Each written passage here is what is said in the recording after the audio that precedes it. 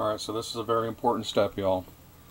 You got to make sure that you get the power plugged into the right place. Now typically on these power supplies you're going to have your mains, or your alternating, your AC current or voltage coming in over here.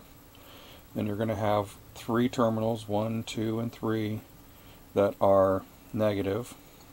And then you'll have 1, 2, 3 terminals that are the positive DC voltage.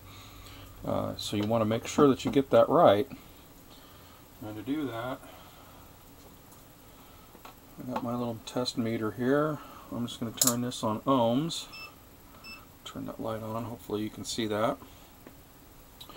And whenever you have a connection, a complete circuit made, this thing is going to let you know. And you can see that when I do this, it makes that beep, lights up, tells me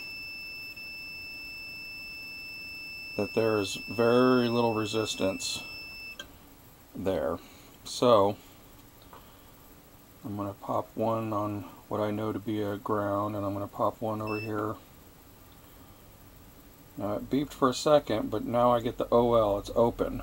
It's telling me that those, one is one terminal and one is the other terminal. I know this is a positive terminal and this is a negative terminal. If I go over here and to the next one, those are common, but if I go over here, none of those.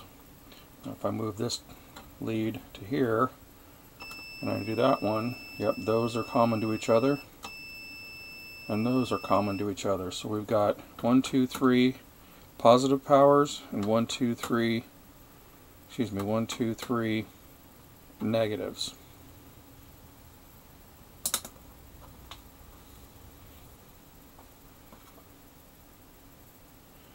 So we're going to take our leads.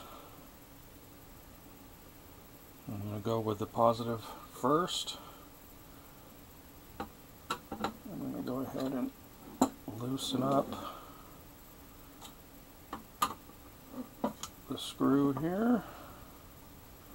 I'm going to put my red one, my positive, and hopefully they've done their job on this end and everything's good with that. We're just going to have to trust that Sovol did it right.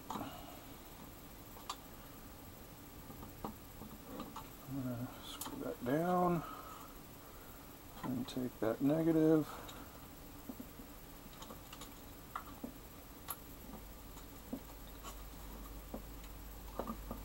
And in there.